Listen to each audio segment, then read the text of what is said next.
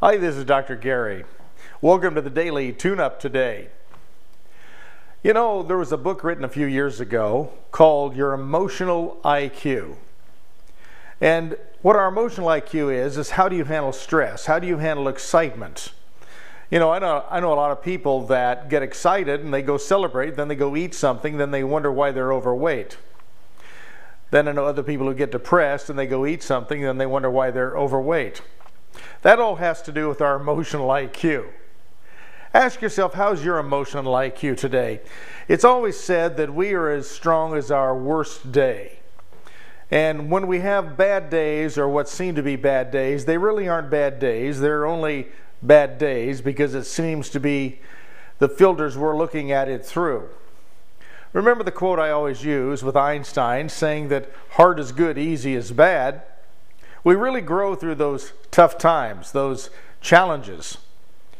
Right now I realize a lot of people are out of work, a lot of people are actually homeless or living with relatives because something happened with their home, and they're learning what they're really made out of. You know, it's really easy when things are going well, we have plenty of money, we live where we want, the bills are all paid. But when we really find out what we're about is when all that stuff is falling down around us. During an average week, I get to talk to probably 60 or 70 people across the country, whether it's in private consultation or consulting with them on various topics that are going on in their lives. And what I'm finding out right now, people are finding out where their weak link is, and a lot of their weak link has to do with their emotional IQ, how they handle stress. Most of the time when we handle stress, one of the things going on is we're looking into the future like it's not going to turn out.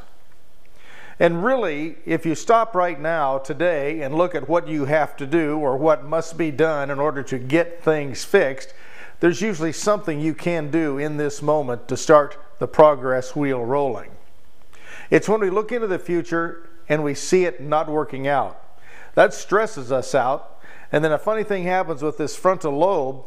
It loses blood circulation and starts atrophying and shutting down, ready to go into fight or flight, and then we can't really think of anything creative or a solution to our problem. What I want you to learn how to do is take a nice, slow, deep, easy breath. And first of all, you might even consider the idea of focusing on something that you know how to do. Something or some time where you had a victory in what seemed to be going to be a defeat. Always look at your victories because that's where your resources are. If you look at where the challenges are and the other things that you failed at, you're never going to find a solution. Einstein also said you're never going to solve a problem with the same intelligence that created it. So what you want to do is study up a little bit, learn some things, learn some techniques, think about how other people might solve that same problem by asking, because most problems can be solved.